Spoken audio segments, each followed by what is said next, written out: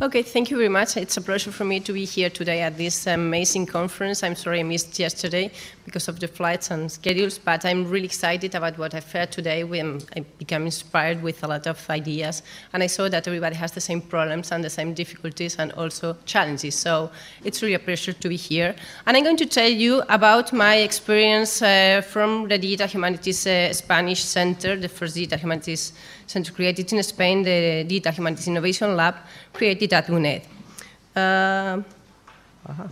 Okay. LINHD was created in 2014, and as we were like one of the last pre-rolls in the scenario, we were looking for inspiration on how to create a digital humanities center, looking at what existed at this moment at CenterNet and International Digital Humanities Center and reports on the United States Digital Humanities Center like Giant Storage Report and these kind of things to create LINHD. It was launched in 30th of April 2014. And as I told you, inspired by the idea of mixing technologies and digital humanities-based research, teaching, and engagement experimentation. And it was supported by the Vice-Rectorate of Research of our university, UNED, which is the biggest national distant teaching universities. Just we do everything online with the learning system, but our university is very old. It's a 40 years old university. And in the creation of the Digital Humanities Center were involved the humanities faculties, led by the Faculty of Philology, which I belong to, and also the School of Computer Science, but also with a stronger focus on the library, the Digital Methods group, which is in Tech Anthem App, because we have in our university a strong financial investment in these digital humanities methods to record classes and to create these e-learning systems. So the structure of the Digital Humanities Center was built on 4 pillars, which I have seen already this morning repeated with the same ideas. The first and probably most important one is the research and innovation pillar, where we have the digital humanities research project online. But we also give a lot of importance to training because, as in Spain, the teaching structure of academy is very, very well focused in art, humanities, or computer science, but interdisciplinary is very difficult. We felt from the beginning that it was very important to create a strong training system in digital humanities, and especially in digital humanities in Spanish, for the Spanish-speaking community, not only for Spain. I will speak later about that.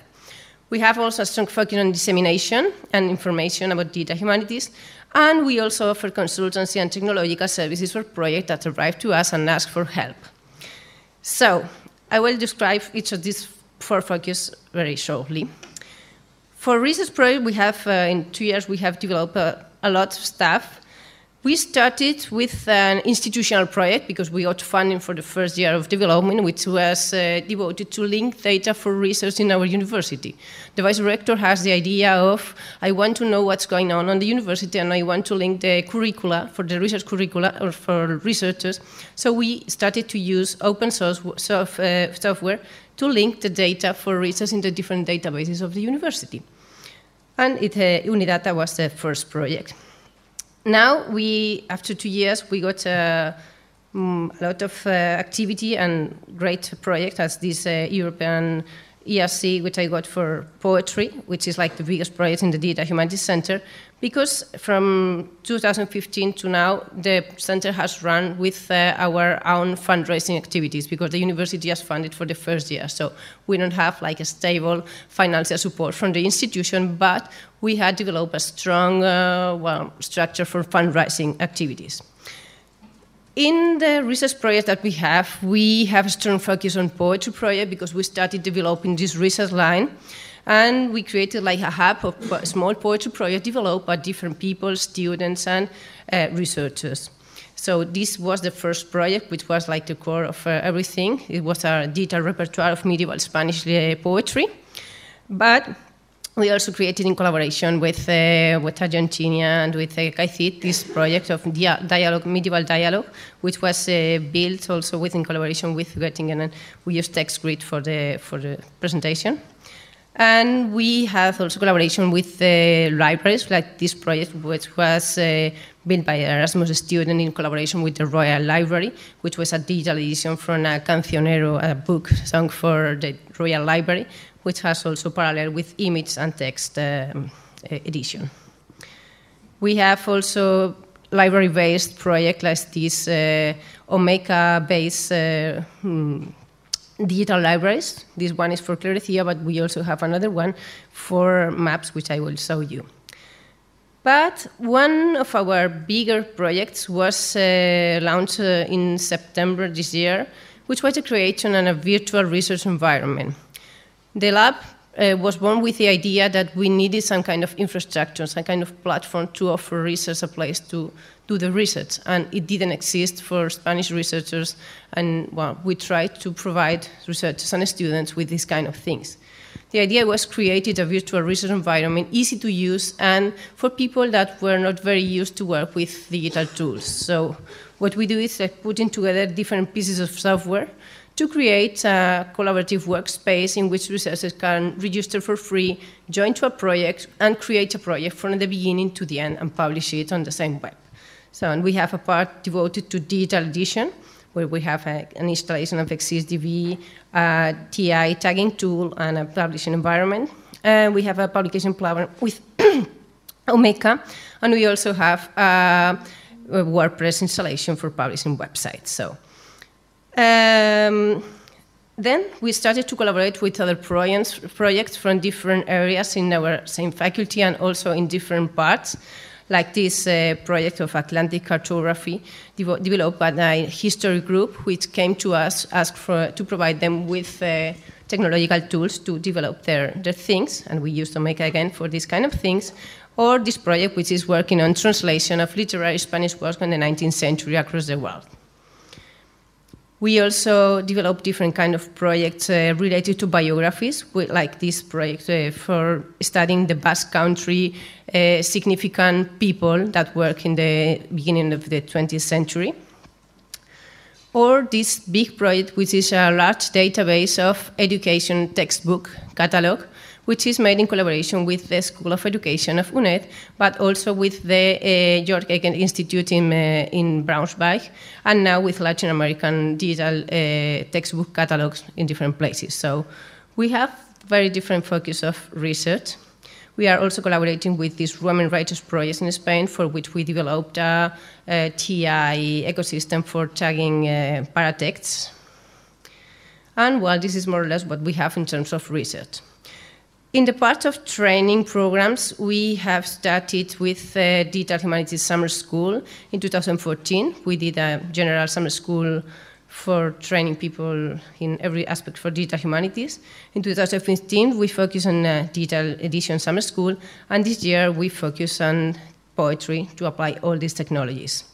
This summer school were related to longer courses that we are offering during the year, which are the 3 big titles with 30 units each one for digital humanities, one for digital editing, and this year we are starting with one of stylometry in Spanish.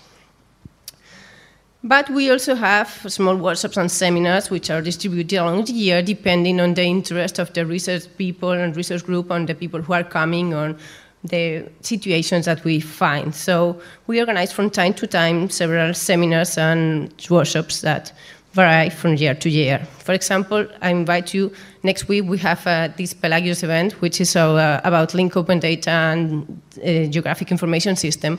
And if you want to come, we are still on time to do that. So, okay. In terms of information and dissemination, we have worked a lot too, and we wanted to integrate the Spanish-speaking world with the English-speaking world. So we organized the last 2 editions of the Day of the AIDS, and we combined this bilingual Spanish-English blogging platform, and it worked very well because we could do like contrastive studies of these kind of things. We organized the 2nd International Conference of Digital Humanities for the Association for Digital Humanities in Spain, and we are also the first Clarín Knowledge Center in collaboration with the Universidad Pompeu Fabra de Barcelona and the EUPF from the País Vasco. And we are also leading the national consortium towards DARIA Spain. Spain is not yet in DARIA, but we have been working for a year and a half with the ministry, and we hope we will get soon inside there. But the collaboration is not only in Europe. We have strong relationship with Latin America because of our language. We speak Spanish, and the situation in Latin America is changing and growing a lot in the last years. From the beginning, LINHD has a strong link with Argentina. So we have like a Argentinian LINHD too. And we are developing together some project. We have created a metadata translation project. We have a translation of Tadira, and we have created a journal and some kind of collaboration for different projects, and also with Mexico. And my last thing is the technological services that we are offering for project, because one of the situations that came to us from the beginning is our own colleagues coming to us telling, well, I don't have a server, my database has crashed, what can I do with that? Can you help me with this, this, and this? So we needed to create a structure to provide people with technological solutions for their own projects. And we try to, well, have something as a network with different specialists from each field, trying to help everybody to do these kind of things. And so we have, in these 2 years, developed strong collaboration with this kind of projects for which we have provided services. And we have interesting experience with this fashion project, which came to us with a funding project and wanted to create a digital platform for fashion, or well, this group of researchers from Columbia University that wanted to have an online course for digital humanities. So we have been pretty open in terms of what we are offering, but our feeling is that there is a lot of things to do, and there is a big potential in offering this kind of services for humanities in general. And that's all what I wanted to do. If you have some questions, I'm pretty happy to answer them. And I also have this physical spam for our courses and things. So if you want them, I'm happy to give you. Thank you. Okay, thank you. Any question? Yeah, Joanna? Thank you very much. I would like to ask you, do you have also projects with Spanish-speaking citizens of USA? Because there are a lot of Spanish speakers. Spanish has become the second language in the United States, and probably it will become the first one. And I would like to ask you, do you have any projects with them, or you plan something like this? Yes, actually, one of this journal that I presented you is in collaboration with the Columbia University. That the people that leads this kind of thing is a Hispanic guy, Dominican from origin, and we have also collaboration with Miami University for this reason too. And we are now speaking also with Cuban, North American people that it's also working for American University, but linked to a Spanish-speaking world. Yes, there are strong connections. Mm-hmm. Any more questions from audience? Okay, thank you very much. Elena?